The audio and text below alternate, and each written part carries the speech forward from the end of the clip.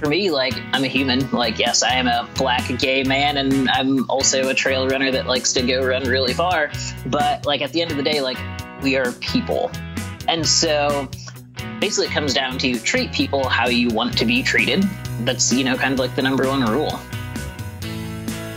This is Running for Real, the podcast for runners who know that for every runner's high, there are just as many lows. All those just missed PRs, easy runs that feel hard, injury blues, and more. Each week, we'll talk to running, health, and wellness experts about their highs, lows, and best advice to build our confidence. Running for Real is about being honest, being brave, and most of all, not feeling alone. And now here's our host, Tina Muir. Hello, my friends. Welcome to episode 211 of the Running for Real podcast and episode 3 in this World Toughest Race Eco Challenge series. I am really excited that you are enjoying this as much as I have been. And if you are enjoying these episodes, I hope you are giving them a share, letting other people know about them. It's a pretty unique series here, and it goes into, yes, most of the athletes that we have on the show are runners, but it also kind of explores some potential future territory for most of us. We love to run. This year, however, has shown us that running can't be everything. Races can't be everything. And challenging yourself, finding new ways to explore your potential is something really enjoyable and meaningful. And I hope this has given you a sense of, I wonder if I could do this. And today's episode is not going to be any exception to that. You are certainly going to get a dose of that today. I certainly have been feeling that I want to explore my potential in the adventure racing world someday. Who knows when that might be, but I hope you are continuing to enjoy these and thinking about your potential and what you are able to do. Now, I am excited that episode 3 is with Coree Woltering, who is primarily a runner himself. We spend most of this episode talking about his running experience as an ultra runner, about a 1,200-mile run that he did over the course of 21 days, and just getting to know him as a black man who is a gay man, who is someone who really believes that not only are those two things important, but having trail runners and athletes be represented from the Midwest is a real passion of his, and it's something I would not have expected. It's not something that you hear people talking about very much, but you will hear that it is definitely a passion project for him, and he's now sponsored by North Face, which is absolutely awesome and really happy for him.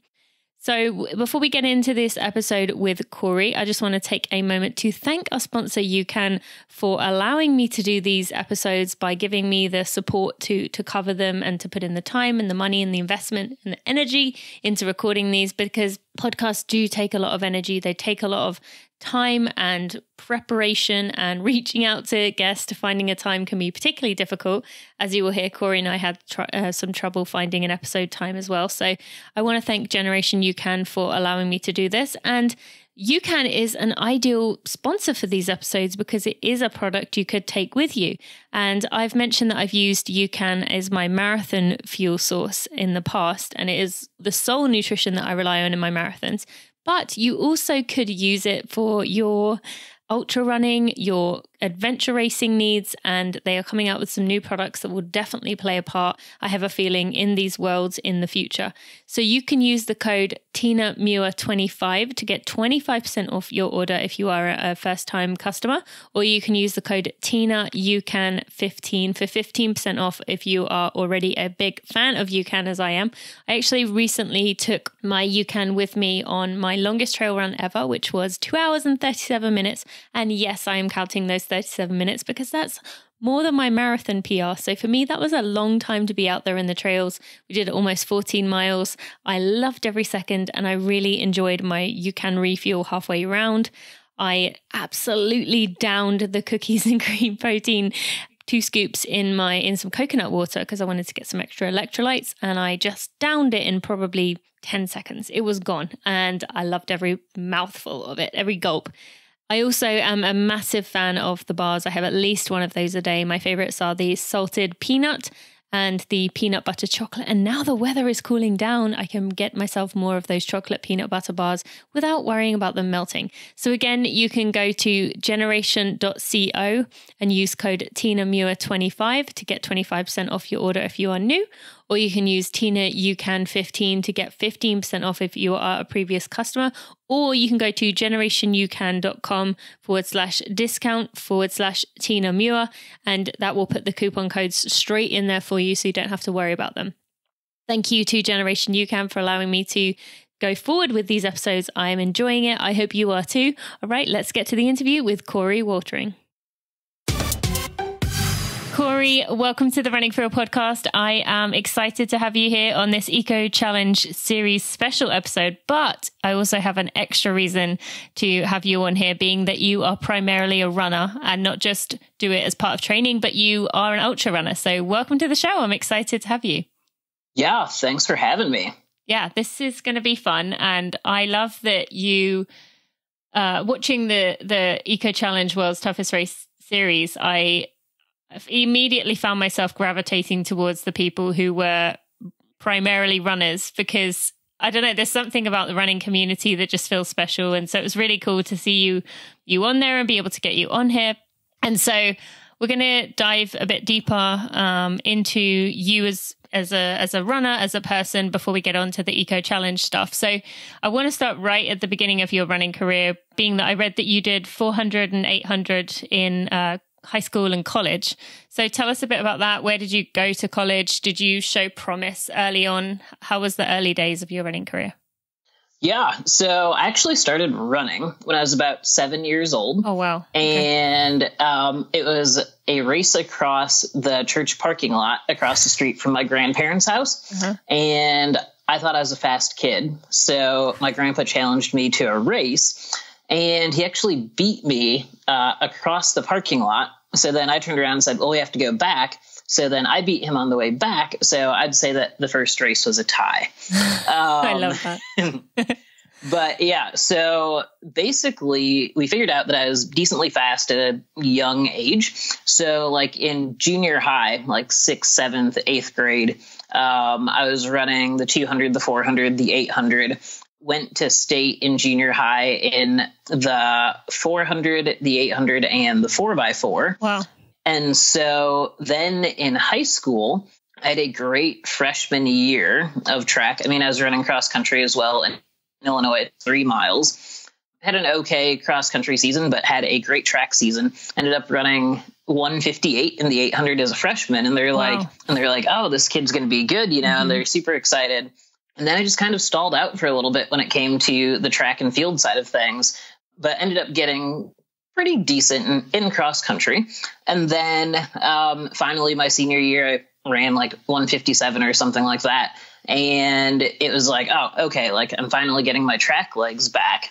So you were still improving in cross country, but you just kind of, your top end speed kind of ran out for a while. Is that kind of what you mean? Yeah.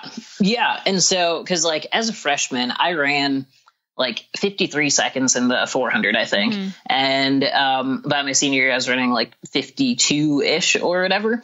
But like my 800 just was not getting better. And my mile was getting slightly better every year. But like cross country is just big improvements. So like, I don't know, but it worked, I guess. So then I ran cross country and track and field at Greenville College in Southern Illinois. And the jump from 3 miles to 8 kilometers for cross country for me was just, it was hard.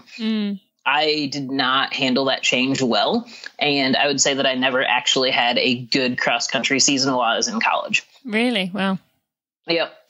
Just never could put it all together.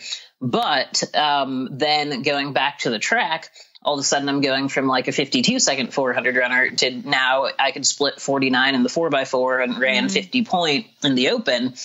And then I was a 418 miler. And so it was just kind of funny how like in high school cross country. Yeah. But I was always, even through college, I was still 400, 800, 1500.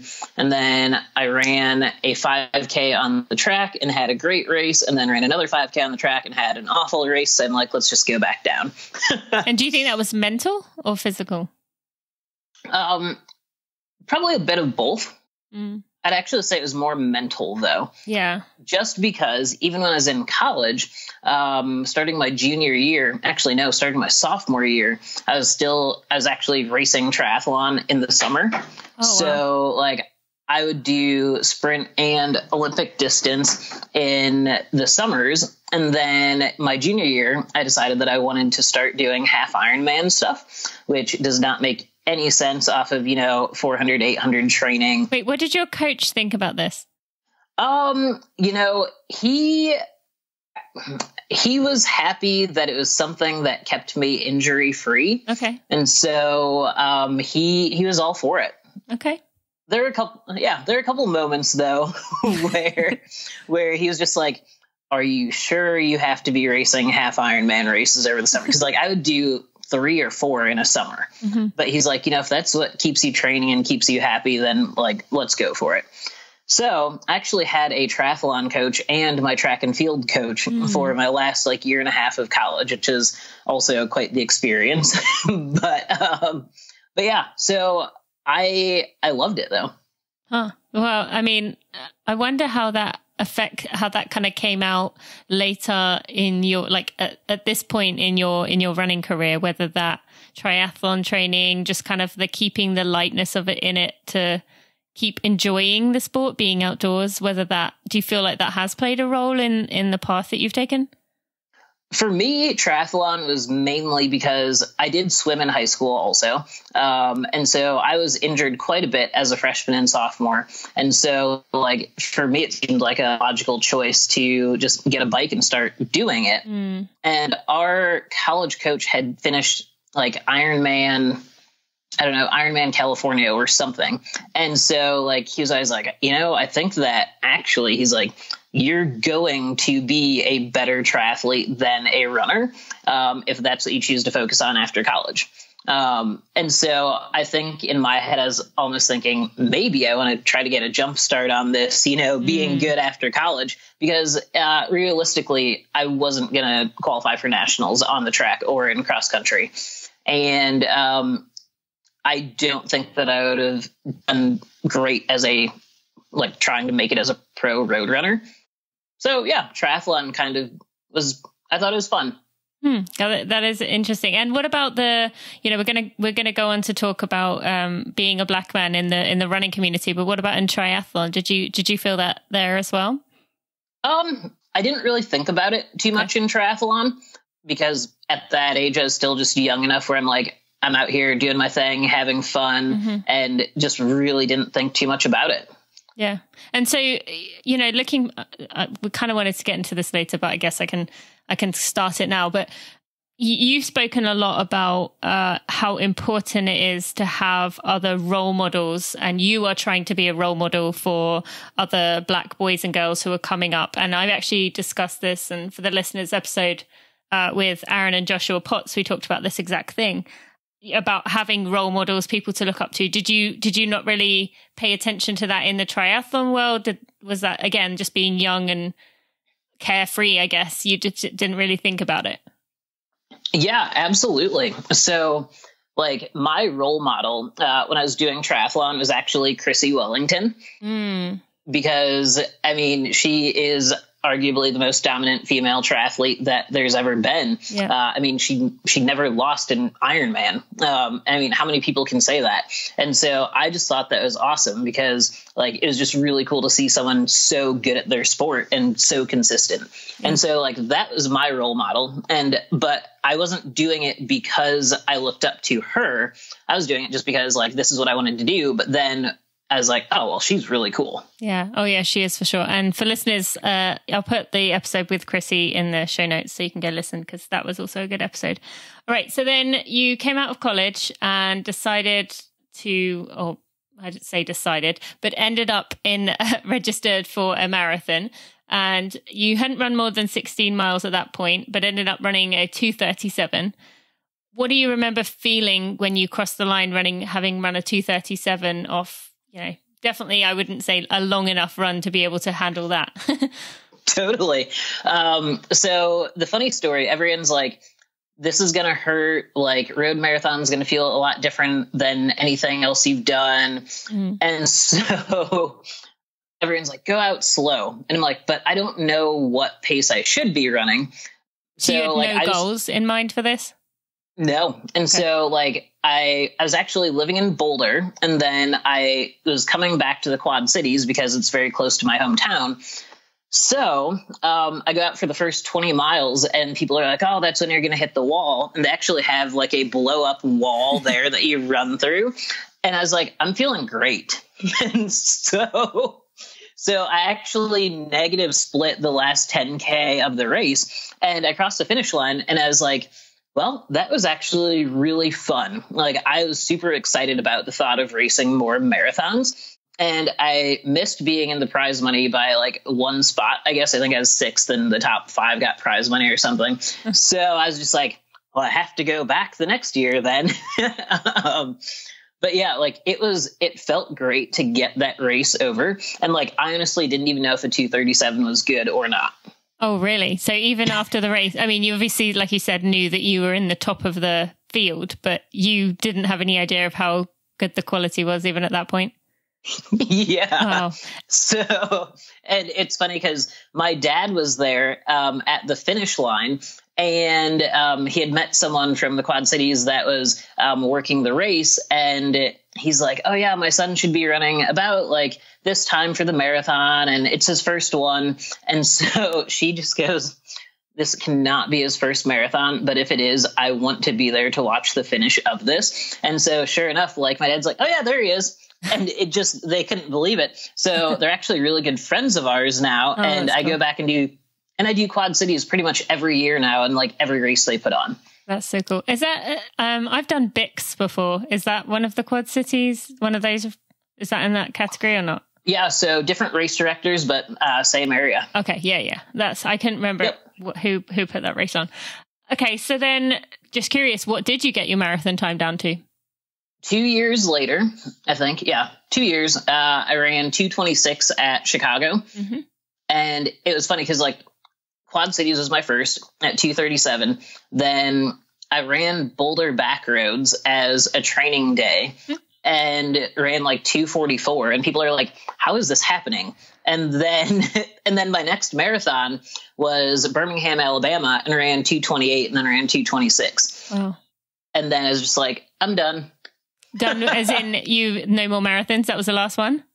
So I went back to Chicago one more time. Okay. And I ran 2:30 or 2:31 there. And I was basically just like, I'm done with the road marathon. Okay. I was very happy with the 2:26. And, you know, there's always that thought of like, what about trying to get down to the 2:19 for the OTQ? But at the same time, like, that's just so much specific training, and I just can't focus for that long. So even at that point, you know, you being someone who has been on Eco Challenge, the world's toughest race, lots of different disciplines, lots of activities. But even at that point, you like it's going to be hard for some of my listeners who are like the kind of people who do a spring marathon and a fall marathon every single year. And that's kind of, they're always in some version of marathon training. But you, even at that point, felt this is too repetitive. It's too, I don't want to say monotonous, but you needed some more excitement. You felt that like you could understand that feeling within your heart right at that moment? Yes. And so like I've enjoyed all of the marathons that I've done, but just the training for them is not necessarily what I enjoy. Mm-hmm. I always like to try new things. And I always say that I basically just want to know how it feels. And so that's why I like to do all these different things. Mm-hmm. And being in, you know, a marathon training cycle month after month after month just ended up being like, all right, this is the loop I do for my long run. This is where I do my speed work. And I just felt like I wasn't getting to see enough. So is that when trails came into it? Yeah, so trails came in right around the time of my first marathon, actually. Oh, okay. And so I was kind of doing like marathon workouts, but then racing some trail races in there as well. And honestly, like the first trail race I did was just an absolute amazing experience. I don't know that I necessarily did well, but I remember the feeling of like, oh, this is really cool. And I could actually go around the country and, well, now around the world. But at that time, I was just thinking I could go around the country and I could race on all of these different courses. And like I can now go out and I can train on trails and I can, have these different experiences rather than every day of the week being the same every single week. Mm-hmm. Yeah, I understand that. I actually, I was a professional marathoner and then took some time off to have kids. And now I'm starting to get on the trails and I just go once a week. The rest of the time I'm running from home at 5 a.m. But I go to the trails once a week and I look forward to it all week. I can't wait for that run. And I'm starting to see what trail runners have been trying to say all along, because it's just something special. And I look forward to seeing where that goes in myself, but it's nice to hear someone else say that. And I watched a video, an outside online video of you, and I'll put a link in the show notes to that, where you were going for something which we'll talk about later. But in this video, you talked about being from Ottawa, Illinois. And you said Midwesterners are often overlooked in trail rankings. They don't, companies don't sponsor athletes from the Midwest. I mean, I had never heard of such a thing, but tell us about, why is that a thing? Yeah. So trail racing some of the bigger races out there are, Western States 100 mile in California. You have Hard Rock 100 in Colorado. You have UTMB over in Europe, but we just don't have the big race basically in the Midwest or even the East Coast, which that sponsors really kind of care about when it comes to your performances and stuff, which is interesting because in the Midwest and the East Coast, we actually have 7 of the 10 oldest 100-mile races in the country or something like that. But it just doesn't draw the same field of runners, I would say, as something like a Western States, and doesn't get as much publicity.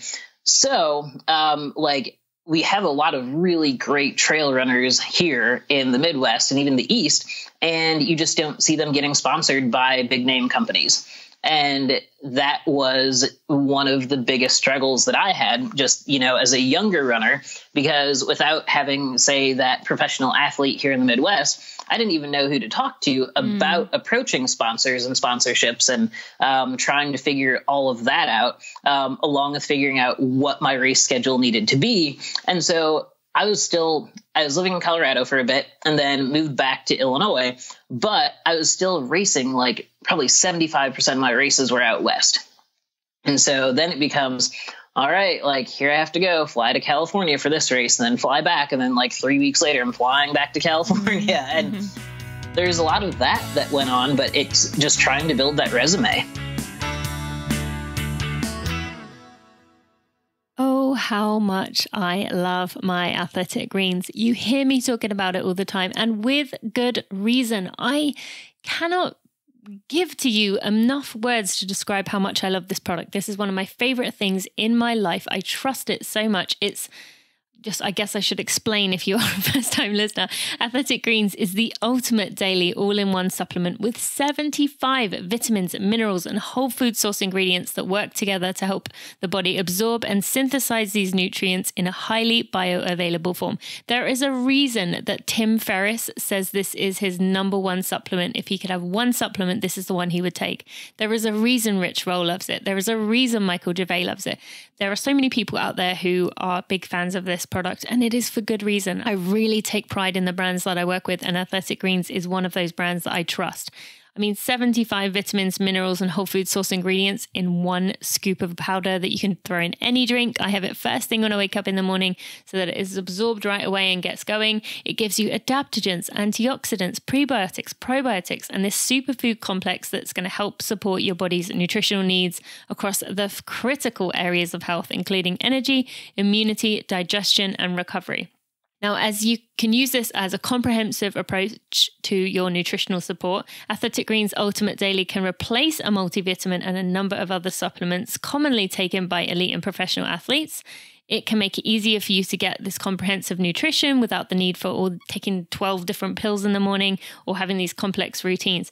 And I'm excited to tell you that my listeners, you can get a 1-year supply of vitamin D3 K2 with your first purchase. That is a 1-year supply. We are going into the winter months. We know that vitamin D becomes very low in a lot of us. That is one way you can protect yourself. It's also a great way to keep your immune system up, and keeping your body in top form, even without being outside in the sun like we had been all summer.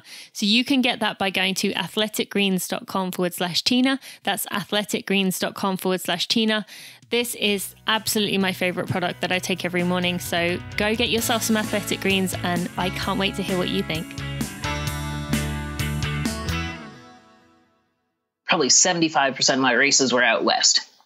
And so then it becomes, all right, like here I have to go fly to California for this race and then fly back. And then like 3 weeks later, I'm flying back to California. And there's a lot of that went on, but it's just trying to build that resume. So you think it is about where the races are located? You think that's the kind of reason that the kind of West Coast and Colorado, those mountainous areas that people think of, you think that's the reason that they tend to get sponsorships? I do think there's quite a bit that goes into that. And yes, and part of it is also just like training, because like now social media comes to be, you know, a big part of athlete careers and stuff. And like, I guess it's easier to sell a pair of shoes if you have someone running on mountains than if you do have them running through cornfields.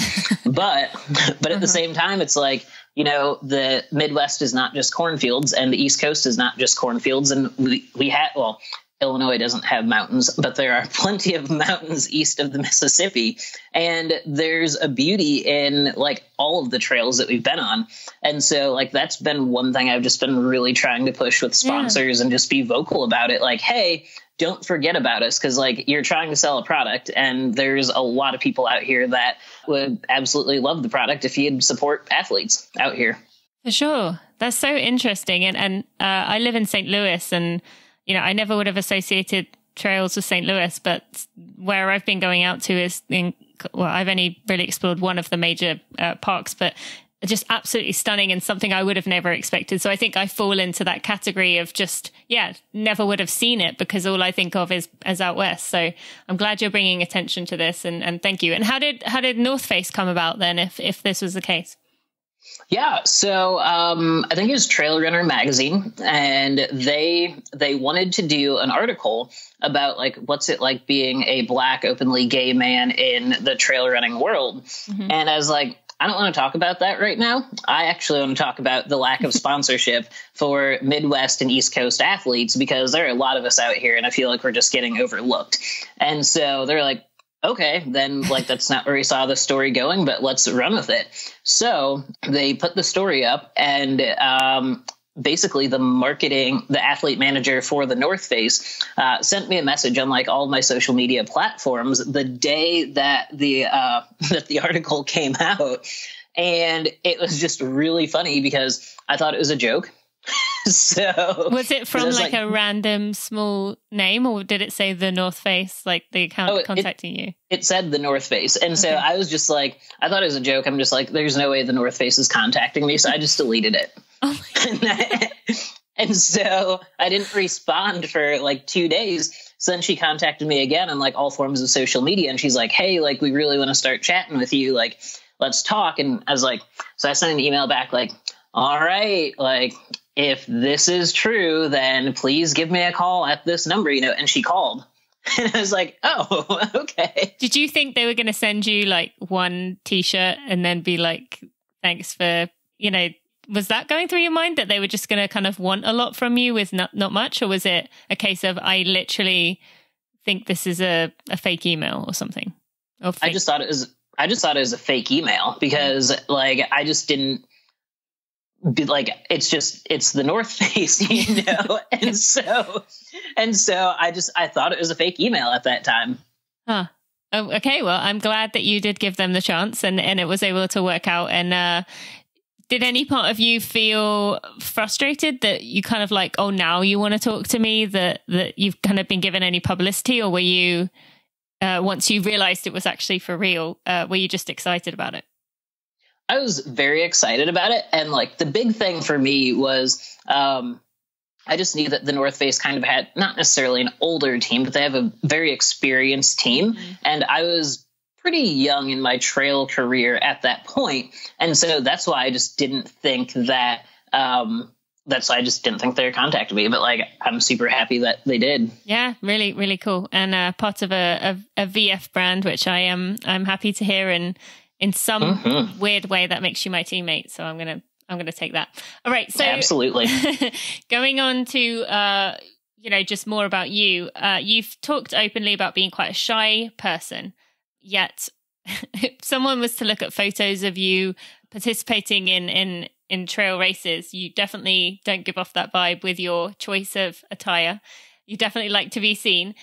Now, there's two things I want to ask you about that. One being, someone else who is shy, who is listening, and maybe feels that way, that they have some area within their life that they can almost put on a superhero outfit. Is that kind of how you view it, that you're putting on your superhero outfit and it allows you to be confident and speak out and maybe it's not, confident isn't the right word, but allows you to kind of be more than you would normally be?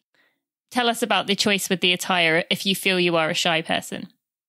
Yeah, so it's actually really funny. I was in Florida for a 50K and basically just forgot my racing shorts. Mm-hmm. So I had a few speedos with me because I'd planned on going to the beach after the race. And everyone's like, it's fine, it's South Florida, just run in a speedo, it's okay. So I took my jersey and like cut the top of it to make it into a crop top, and then put on my speedo and got on the start line. And everyone's just like, cool, whatever. Mm-hmm. So then I ended up winning the race, and the photo just went like nuts on social media. And so then everyone's like, well, now you just always have to race in a speedo. And so like, that's what I've been doing for the last basically 5 years now. Mm-hmm. And it was totally by accident. And so that's what's really funny. But now it's like, I have raced mostly in a speedo for, I guess, 5 years. And I always pick out, some fun pattern or whatever. And then when it comes to bigger races, I try to find like the most obnoxious speedo that I can, just because why not? Yeah, no, I love it. And I definitely encourage people to go check out your social media to see some of these speedos that you've come out with, because they are pretty awesome. And then the second part of this, I know this wasn't consciously the decision on that first time, but one of my previous guests, Alex Will, talked about how she consciously chooses to wear bright pink and bright colors when she's out running, being a Black woman, feeling like people will then know that she is a runner and she's not anything suspicious. Has that come into your decision making in any part, or is that not even something you think about? I am actually super thrilled that the North Face new athlete kits are like safety orange right now, because with the state of the world, I do think that it's actually something you do have to think about. Yeah. And so, yeah, I have been thinking about that recently, and I seem to always run in either the orange or the yellow. And so I hope that people figure it out that I am actually just out running.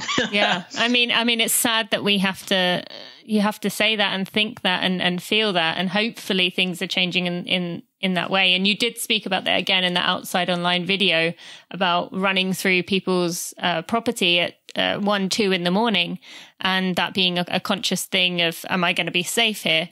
But yeah, I mean, it's just good to keep reminding people about this conversation, because I think for most white people, they never would.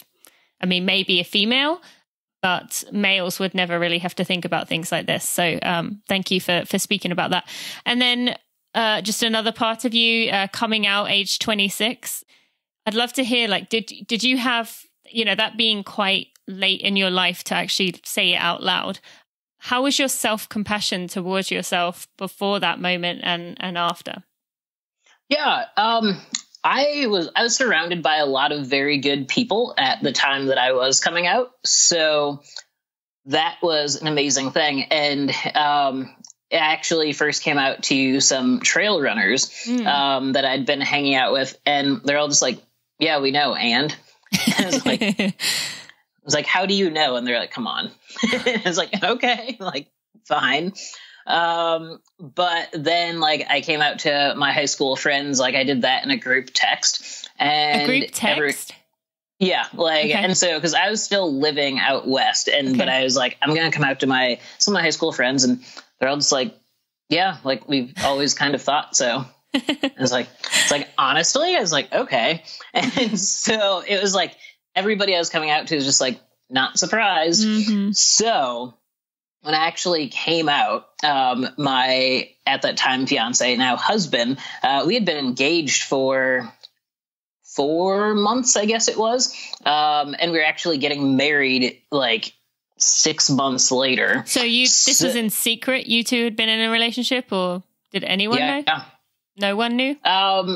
A few people knew, like people that I'd been running with, they knew. And then, like we got like an engagement ring type thing, just a small little band. And so because of that, people started seeing this ring on my finger. But like when I'd come home for a holiday or something, I'd actually take it off. And so like my family didn't know. So yeah, there's a lot that went into that. But like when I came out, it was the week before, or the week of the Birmingham Marathon, because Birmingham was on Valentine's Day in 2016. And so I basically just put up a post of us after we got engaged on Facebook. And I'm like, hey, I'm getting married in July, and it's to a man. And like, everybody was totally fine. Like it was all positive feedback. I think like one person deleted me off Facebook or something, and maybe like 2 people on Instagram. But other than that, it was nothing. And so for me, I was like, well, I guess, like I thought this was going to be a bigger deal, and now it's not. And so like, I'll just focus on this marathon. And that's when I went from 237 to 228. Taking that stress off. Yeah. Yeah. That's interesting. Yeah. And so it was just kind of really funny. And I was like, all right, like this is good.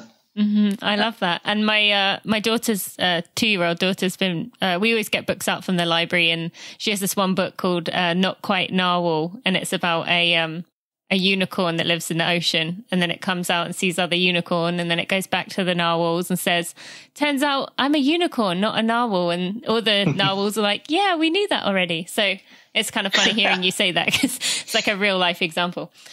Okay, so then I would love to just discuss for a minute about, you've spoken about saying that being a gay man is just one part of you. Yeah. It's interesting that people from marginalized groups are often defined by whatever makes them in the marginalized group, even though, as you have said yourself, there's so many different parts to a person.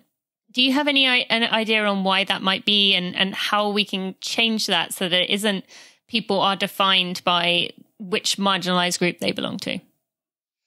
That is a very interesting question, because people like to just put other people in boxes so they know how to place them or whatever.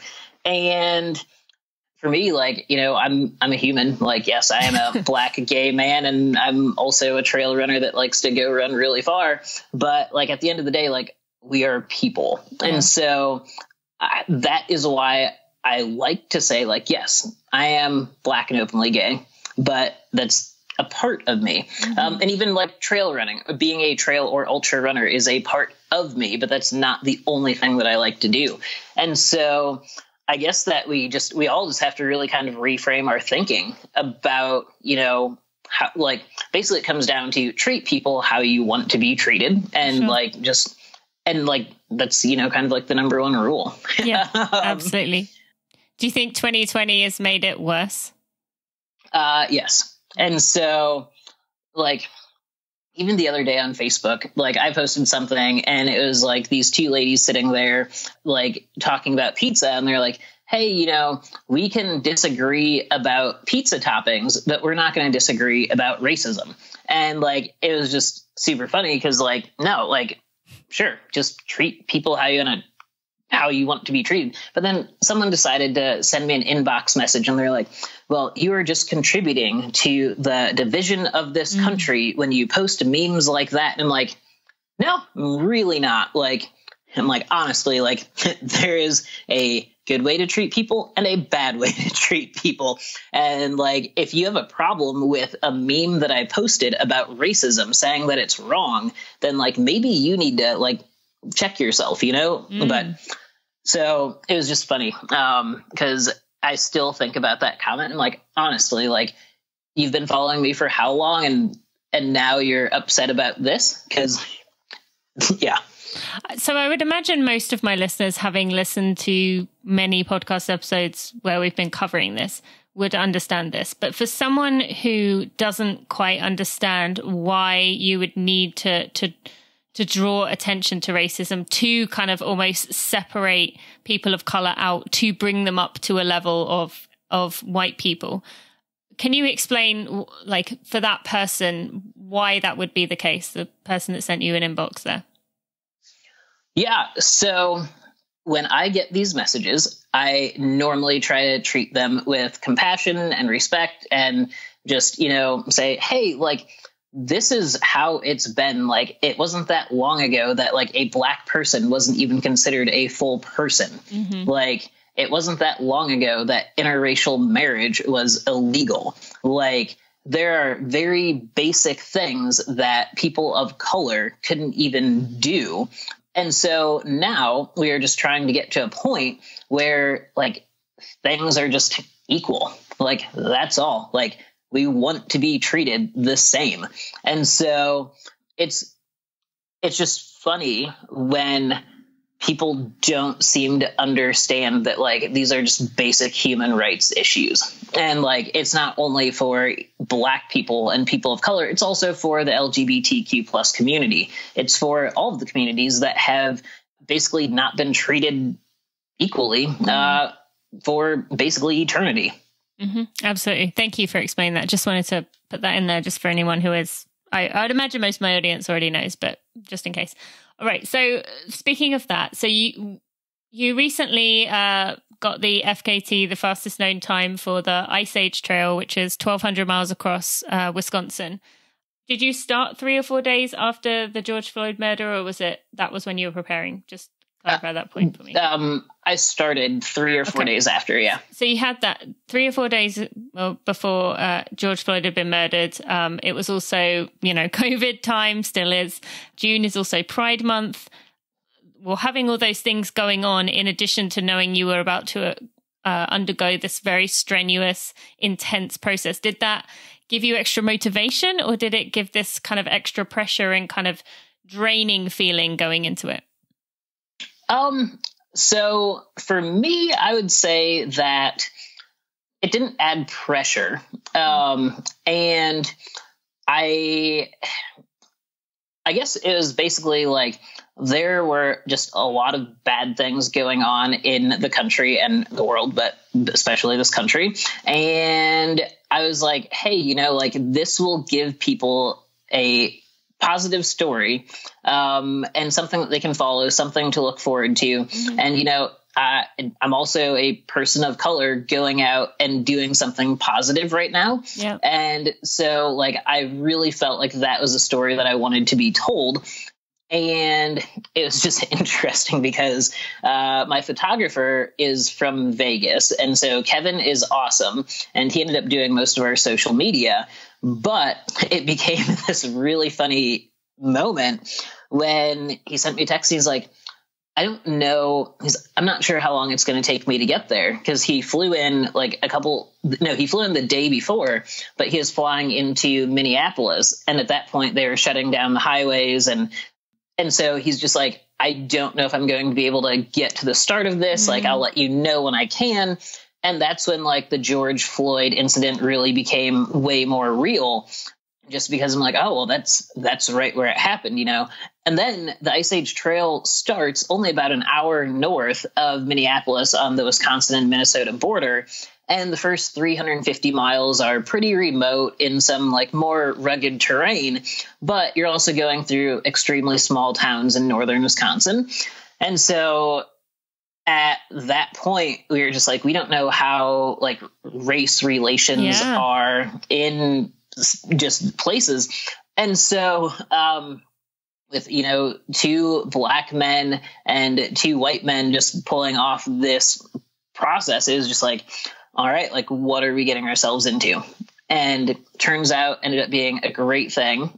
People were super friendly, super polite, a lot of the people that came out onto the Ice Age Trail to help support in whatever way they could, like some of them weren't even runners, and yet they're still like, oh, well, I'm going to bake some cookies and drop them off for you, or make some food and drop it off. And so like it actually restored my faith in humanity a bit. That's good. So basically we need 1,000 Coree Wolterings to just place around the country to help with the division going on. So I don't want to spend too much time on this. You have covered it recently in quite a few different podcasts, but you did end up running the FKT in 21 days, 13 hours, 35 minutes. And that it broke the previous record by 5 hours, despite, and I'll again put this video in the show notes, rolling your ankle and basically having to walk for how many days? 3 days in the middle? Five days in the middle because you couldn't run. And so I really encourage people to go watch that. You also raised $30,000 for Feeding America. So just quickly, why Feeding America? Why did you choose that to raise money for? Yeah, if you're going to take on a big project like that, I figure it's great to basically make it about something other than yourself. Although I guess with June being Pride Month and the George Floyd incident, and like it really wasn't necessarily about me to begin with, but like with COVID and people losing their jobs and their businesses and everything, there's going to be, people are going to need food, and there's also going to be a food shortage. And so because of that, I really just wanted to raise money for a cause that I believe is trying to do some good. And so like for every dollar donated, it can provide up to 10 meals. And so because of that, they did like some like 4.2 billion meals or something last year, like just an amazing amount. And Wisconsin food banks, there's about 60 of them, I believe, that also pull from Feeding America. And so like, I just felt like that'd be a great thing to do. For sure. And how does that make you feel thinking about how many people you kept alive and sustained by just doing something that you love, but also raising awareness? Do you stop and think about that often? Yeah. Yeah, that's really, really cool. Yeah, I think it's awesome. And especially like during the FKT, like one of the reasons I just didn't want to quit was because I'm like, well, if I quit, then people aren't going to donate.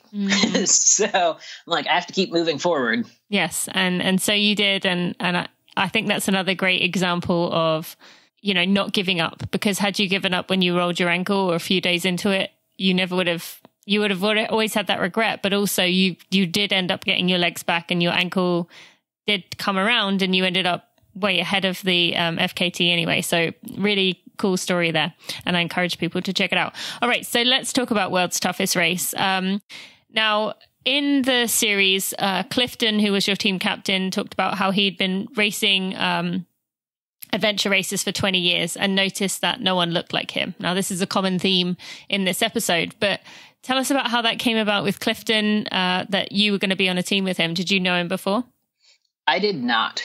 So he reached out through Instagram. You seem to, that's how I got you as well, eventually. Yeah, that's how a lot of people have been doing it.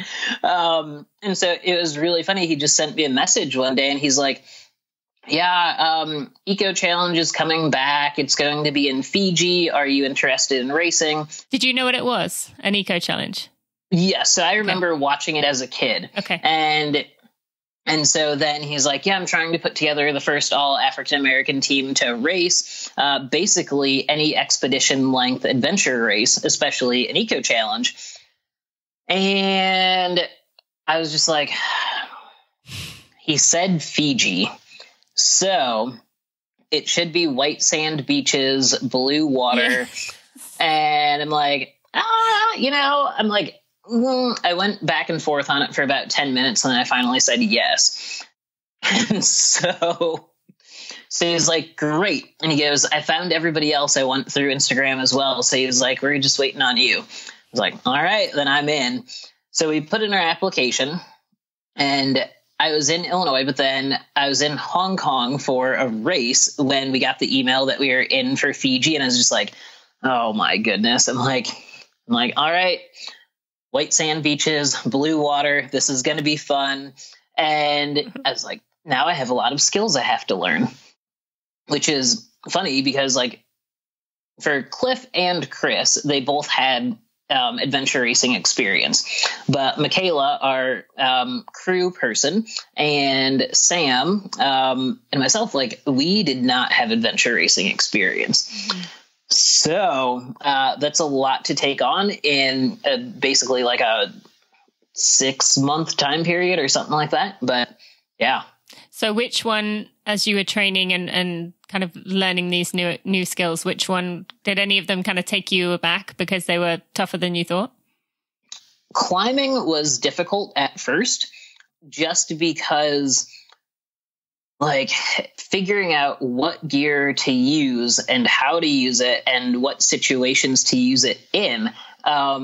But that was difficult for me. And so I actually spent a lot of time on ropes, and like I would get just to a point where I'm like, okay, like I cannot figure this out. And everyone's like, well, we're just going to leave you hanging here until you figure it out. And so like there are a lot of times that I had experiences of just being on ropes for multiple hours, just being like, what am I doing wrong? Like, why is this like, and so it was awesome that I had that experience, because in Fiji, like there's a giant climb, but it took me a while. And then like once it clicked, it was like, oh, this totally makes sense. And so now like I love climbing. Mm-hmm. And I love climbing with gear because it took me so long to figure it out that now I'm like, this is awesome. Hi friends, just want to pop in here to tell you about our Black-owned business we are featuring this week. This business was recommended by Coree himself. He told me that the owner, Max, is the first professional Black triathlete, which I think is absolutely awesome. And he is an entrepreneur. He started his own business, a coffee lover, as many of you I know are also coffee lovers, so this should be something that appeals to you. Fen Coffee sought to deliver on a need affecting many triathletes' needs, which is high quality coffee with a low acidity to minimize the effects. Anyone climbing their own personal mountain knows that when hitting plateaus, pushing to the next level, it requires more. Innovation, improvement, something better. And that is where he came up with the idea for Fen Coffee. So after spending some time in the professional circuit, Max knew there was a need in the market where those who were pushing their boundaries could come for reliable mid-race burst. We all know the experience of needing that. He needed something without the effects on your stomach that might come from a pre-workout or your run-of-the-mill coffee. He needed something smooth, yet strong enough to gain the focus needed to go push those PRs, and you can attest that that is a very important thing when you are mid-race. I am excited to share that this is a fair trade coffee, organically grown beans, family and women-run farms. It's a low and zero emission roasting. They have an employees first mentality, and it's just a wonderful place. You can go onto their website at fenncoffee.com. That's FENN coffee.com. There's all kinds of apparel you can get there. You can obviously get the products there. You can get cold brews there. There is just a lot of ways you can go support Fen Coffee and go support Max. That's FENN coffee.com. Check out fenncoffee.com. And so it was awesome that I had that experience, because in Fiji, like there's a giant climb, but it took me a while. And then like once it clicked, it was like, oh, this totally makes sense. And so now like I love climbing. Mm-hmm. And I love climbing with gear because it took me so long to figure it out that now I'm like, this is awesome. So did you have like a long list of activities, and you just kind of would like, today I'm going to take on climbing and tomorrow I'm going to take on paddleboarding? Like, how did you know what to practice? They sent us a list of basically like, these are certifications you need to have. And then these are like basically not certifications, but like you have to go with an instructor and they say like, yes, you're competent to do X, Y, Z. And so they have to actually sign off on it.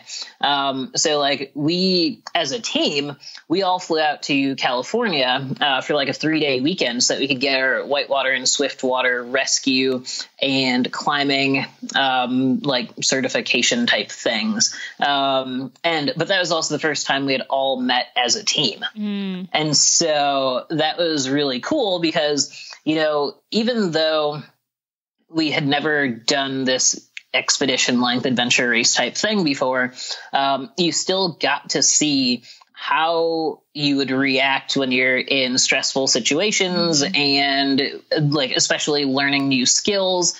And that was really fun. Yeah, no, I bet that would be. And especially the activities that you were doing there, you know, whitewater rafting, it especially could get pretty intense pretty quickly.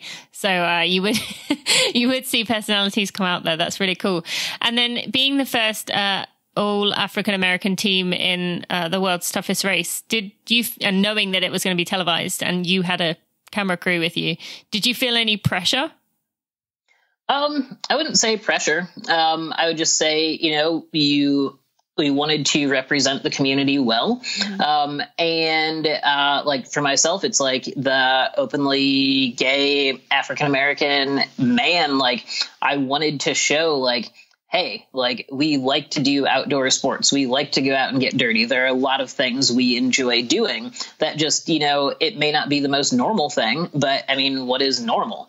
And then I know for Sam, it's like, I bet she felt pressure because, you know, it's really hard sometimes to be on camera and not come across as like the angry Black woman, which she is not at all. Yeah. But, you know, you never know how TV is going to spin something. Sure. Yeah. And so that's where it was like, okay, like we really wanted to make sure that we were being represented well, but like we had no idea how it was actually going to come out.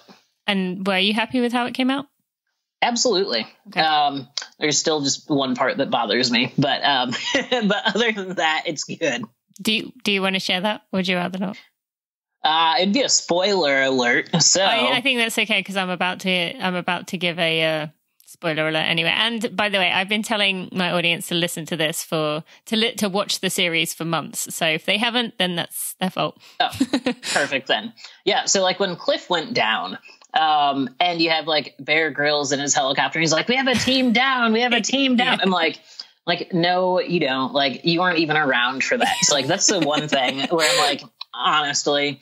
And I think that was like, kind of obvious though, that was like set up like that, you know, the chance of him being above your heads when that happened was so small. Totally. Yeah, totally. And so then when, he makes a comment where he's like, Team Onyx has left their captain behind. And it's like, that is not how that actually happened. Like Cliff is a bigger dude than us. He is also an extremely strong dude. So like we normally were riding slightly ahead of him because he catches us on all of the downhills and then just blows by us.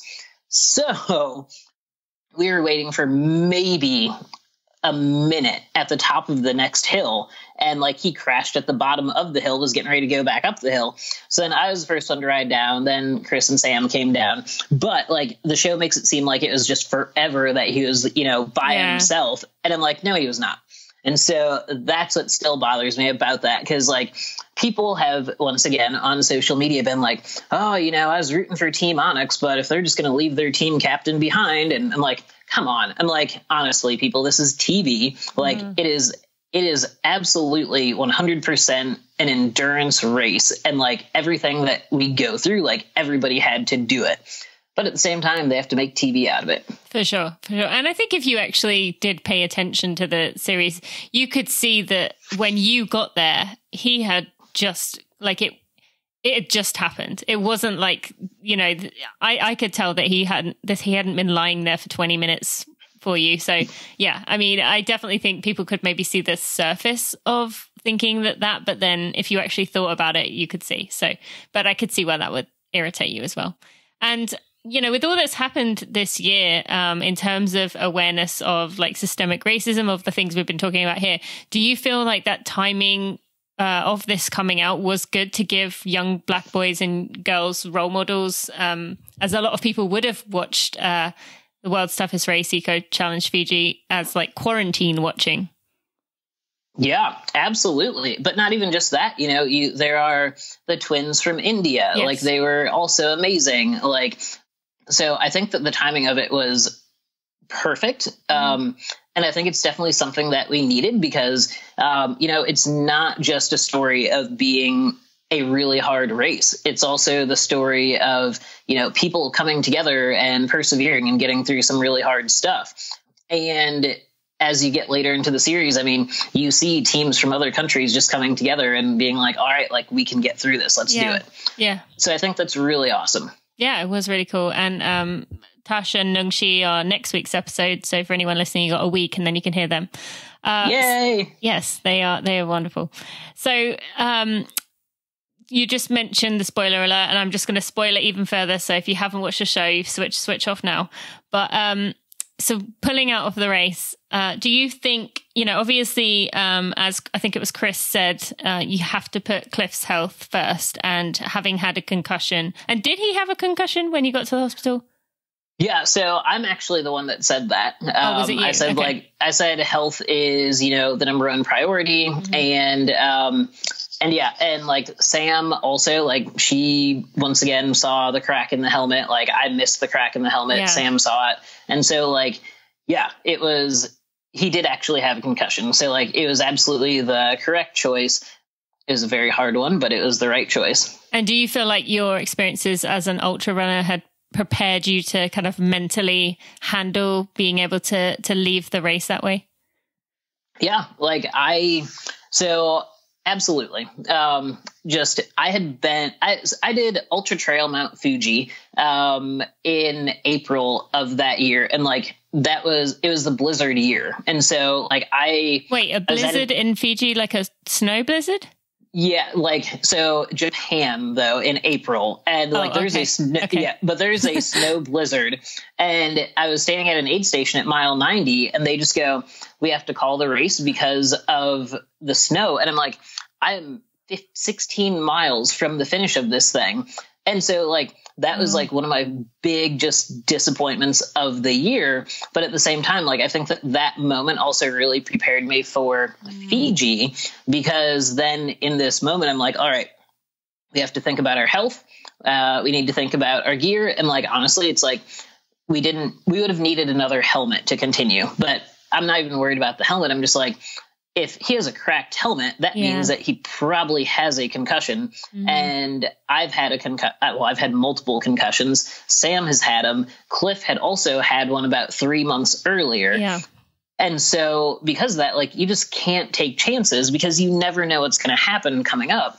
And like, you don't want to take him out into the jungle and then something goes wrong overnight, because it takes 3 to 4 hours to get people out of there. Yeah. And you did say they did show you saying that, and obviously was the right choice, especially hearing what you said just there. And but still not an easy decision to make, and it was tough as well. So admire all of you with your approach to the response to that. So excluding that moment, what was the hardest moment for you during the World's Toughest Race? So I really struggled with the Billy rafting. Yeah. I could not figure it out. Like, for whatever reason, I was just struggling with how to move that bamboo stick through the water. And so I was on a raft with Cliff, and at one point he just goes, "Corey, you're actually not helping us by putting your stick into the water. You are hurting us. So please just stop paddling." And it was so funny because I'm like, what am I supposed to do? And he's like, stand there and do squats. He's like, I don't care what you do. Just don't go hypothermic standing here on this raft that's basically sinking. And so it was just super funny because I'm like, it's like, we could take this apart and like swim it faster. Like, we honestly were just moving that slow, but like every team was moving slow. But I still just laugh about that because I'm like, I don't know, like it didn't make sense to me. And like, we unfortunately got on the raft in the middle of the night. And so the river was a bit lower and the current was slower. And so that just was not helping us either. But the Billy was definitely one of the mentally hardest tasks at that point. And so many things that. How long were you was it 10 hours? I think we were like 14 hours on the Billy. Like, that's just way too long. Yes. The stand-up paddleboard section was also pretty nasty because we were at night on the river and the storm was coming in. So I'm pretty sure that like Team New Zealand was somewhere, sleeping in somebody's house as we're just out on on the river as the storm is coming in. And so like that was just also a very challenging section because like we were just kind of struggling to stay awake a little bit, but like we had to keep moving because the cutoff was coming in. And so it's like we didn't get to sleep when we wanted to. Mm-hmm. There's also more that people don't know about this. When we were on the ocean coming back from like the 21K trek or whatever, we had a boat malfunction that actually ended up breaking our boat apart just in the open ocean. Oh. And we had to be rescued. And unfortunately, they don't have the GoPro that was on our boat. So like they don't have any of the footage from that. Oh, wait, did it sink? Like what happened to it? Yeah. So like the arm broke off. Like I got thrown into the ocean and I found like the rubber strap that was holding this arm together. So I'm like, I think I can put this in. They're just like, our boat is unbalanced. Like we need to drop the sail, like all of this stuff. And they just couldn't get the sail dropped fast enough because we were in the current. And so because of that, the wind hit the sail at the just wrong angle and flipped the boat. So we have all four of us in the ocean at this point. Like, okay, not too bad. We shoot off the first flare and nothing. We shoot off our second flare, nothing. We go to our emergency radio and it's just silent. So here we are. Were you panicking at this point? Not really. Like, that's the thing. It's like we have a Navy SEAL and a Marine and I grew up swimming. And so I was like, whatever, this is fine. Like, this is definitely not ideal, but this is okay. So, there's a Fijian fisherman that happened to be on the ocean at the same time. And he's like, I saw you shoot off one flare and just thought it was a joke. But then I saw the second. So I realized like, oh, this couldn't be a joke. So he brings his boat over and he's just like, well, I was making a pot of coffee. Do you guys want any coffee? And we're like, what is going on? So we got onto his boat and had like our gear that we could rescue onto his boat. And then we just kind of waited and finally like the race realized, oh, like Team Onyx is like, we're in like the top 30. And then all of a sudden like Team Onyx is just out. Like, where are we? Uh-huh. So the race shows up and they're just like, all right. And we're like, what's going on? And we're like, well, the arm fell off. Here's the piece that actually fell off of it. And they're like, well, all we can do is tow you to the closest island. We can bring another boat out to you guys and then you will continue on. But this whole process took about 7 hours. Wow. So we lost 7 hours of time in there. And that was just the really frustrating thing because all of a sudden, instead of going from doing quite well, now we're almost last. And we now just have to keep pushing so we don't miss that first cutoff. I did wonder actually, because it seemed like you were one of the, maybe not, going for the win or anything, but you seemed like you were one of the more competitive teams. And then yeah, you were just trying to get the cutoff. And I thought, how did they end up so far behind? So obviously that explains a lot there. And interesting that, yeah, I guess, I mean, with TV, they've only got a certain amount of time, but you would have thought they would have filmed one of you mentioning something at some point. But yeah, thank you for sharing that. Interesting. And go on. Yeah, and that's the other thing, because that's just what I also wish people knew, because I'm like, we were actually pretty solid at sailing, because Chris is a good sailor. Mm-hmm. So we were pretty good at it. But the other thing that happened in that part of the episode was I hurt my shoulder. And so I was struggling with part of the paddling, and they have the filmed interview of me going to the med tent and a medic coming to me, I should say, and all this stuff. And so none of this even got mentioned in there. It's come on. But and I'm paddling with a hurt shoulder, just, oh my goodness. Cause the first 3 days are just all on water. Mm-hmm, mm-hmm. Well, I guess you didn't have someone, they were mostly focusing on the guy that had heat stroke. So he was definitely the casualty of the first few days. Okay, so was either of those the hardest moment you felt as a team? Or was it just ultimately the pulling out part? I think pulling out was still the hardest, but the boat breaking in the ocean was definitely a good team bonding experience because, like, you know, like, Chris is super comfortable in water. I am super comfortable in it. The other two they're very okay with it. And so that was one of those moments where it's like, great. Like, if we'll figure out like how we all react in like extremely stressful situations, and everybody handled it great. And so because of that, like, it was awesome to like see that, hey, we're all team players. We are in for this. And, you know, if we can get through this moment, then we'll get through basically anything. That's cool. Great. Thank you for sharing. Did you have any fears going in, or what was your greatest fear going in?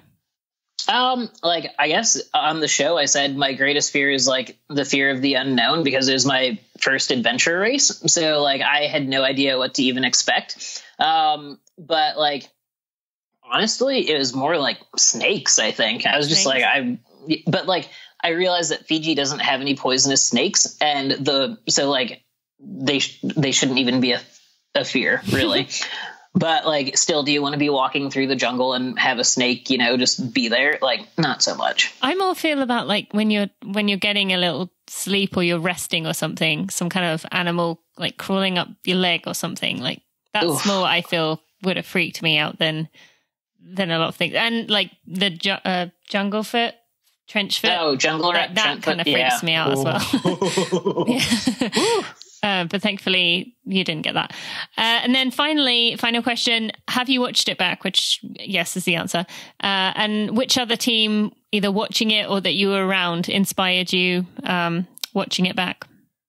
I think Spain. I mean, with Emma as their captain, like, she's tough. Yeah. So, and they're all tough. I just love the part after the swim when her teammate is in there basically hypothermic and they're trying to pull them. And she's like, nah, he's fine. She's like, just give him a few hours, let him warm up, and then he'll continue on. And like, that was just really awesome to watch that, because I'm sure that there are many teams out there that absolutely would have pulled out if their teammate was in that situation. But like, that just shows how great of a captain she is, because like she knew that he wouldn't want to pull out of the race. And so she's like, we'll get this done. And then the team from Brazil is also pretty cool, with like a 3-female team. Yeah. And then like, I bet they'd race as an all-female team if they could, but they had to have a man. Well, I think wasn't their fourth teammate? She passed away, and that was the man was the husband, I think, of the fourth teammate who they used to compete together. So, pretty cool story. But I believe that Eco actually changed the rules so that every team has to be a co-ed team now. Okay. But yeah, so like, I thought they were really cool though. And it was just fun to hear their story and to see them out there doing their thing. And I don't have kids, and like, I never want to have kids, but it was really cool to see like, yeah, you know, like back then when we were racing, we didn't have kids, but now we do. So like, that's what gets us through this now. And I'm like, oh, that's really cool. Yeah, that was cool. Thank you. No one has highlighted them so far. So I appreciate you sharing that. And for the listeners, Emma's episode is in 2 weeks, so you get to hear her story as well. Although you did give a spoiler alert to what happens. Yeah. But we'll let that pass. All right, Coree, where can people go follow you, find out more about what you're up to? I'm just super active on Instagram. So Coree Woltering on Instagram. I do have Twitter, and I have an athlete Facebook page or whatever. But like, I'm definitely the most interactive on Instagram. Okay. All right. Well, thank you so much for your time, for sharing the stories with us, for giving us a little secret of the show. And yeah, we appreciate you and all you're doing. So thank you. Yeah, thank you.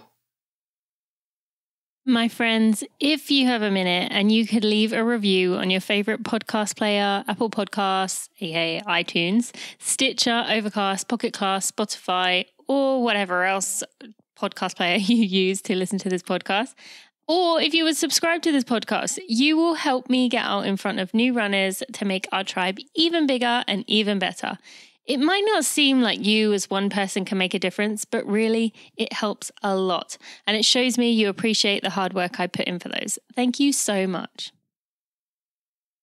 Thank you so much to Coree for coming on the podcast. I had a difficult time finding a time to record with him, but we managed to work it out. And I'm very grateful that we did, because what a person to have on the show.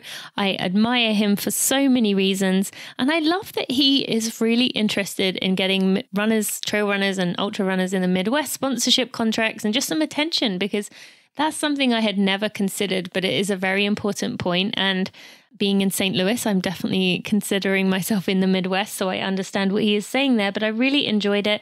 And I encourage you, if I didn't say it enough times in that episode, to go watch that Outside Online video of Coree. There is a link in the show notes. What an inspiring story, particularly because in my head, trail running had always been this thing where if you fall over, you're going to roll your ankle, you're done, you're out for 6 weeks. It was too risky. But Coree showed that he continued walking and hiking on a rolled ankle, and it turned itself around after 5 days, which I thought was absolutely amazing and just inspiring for me to hear about. I don't know about you. I want to take a moment to thank Generation UCAN for sponsoring this episode. You can use code TinaMuir25 to get 25% off your order. I love the cookies and cream protein powder. I have 2 scoops and some coconut water. I used that in my trail run last weekend. You can also use code TinaUCAN15 to get 15% off if you are already a UCAN fan. Don't forget to go get yourself some of those bars as well. They are absolutely delicious. Now, next week, I am excited to bring you 2 more of these Eco Challenge guests, being Tashi and Nungshi Malik, who are twins from India. You're going to get to hear more about them. This is a great episode. If you have young girls in any capacity in your life, this is going to be an episode for you to learn and to help to inspire these girls, maybe even have these girls listen. This is going to be a great one. On Friday, I have a special episode with Dr. Libby Weaver, who is the author of Rushing Woman Syndrome. You probably heard me talking about this book. Very, very lucky to get Libby, and I can't wait to hear what you're going to think. So thank you so much for listening. I'll see you on Friday. Thanks for listening to the Running for Real podcast. Be sure to check out tinamuir.com for show notes and even more helpful running information.